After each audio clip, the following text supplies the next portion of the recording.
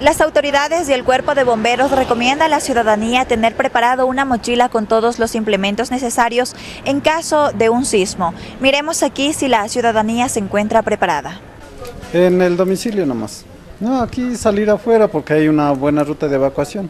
Sí, en primer lugar limpieza, limpieza personal de uno, toallas, toallas, tenemos jabón, todo lo que lo principal.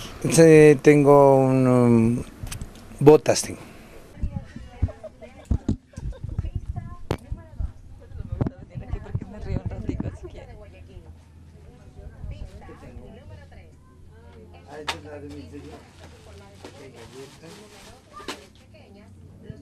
Las botas están ahí. Botas, esta es la de mis. Este es de él. Acá también. Atún, creo que hay aquí. Mira todo. Sí, atún. A ver, ¿dónde está el atún? Aquí en ese fondo, aquí está el atún.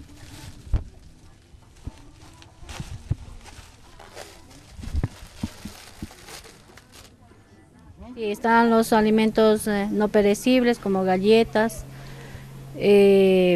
atunes, fósforos, velas, pilas, radio, dinero. Pues algo sí ya, pues linterna, algo de medicina, de gasas, alcohol, pues frazadas, algo así para salir, uno nunca sabe.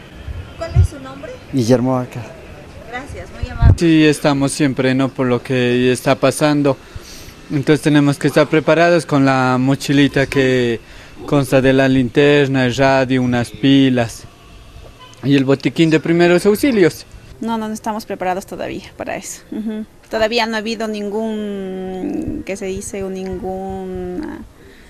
incentivo o ninguna información de las autoridades o de los bomberos para que nos digan cómo tienen que evacuar, cómo tienen que salir.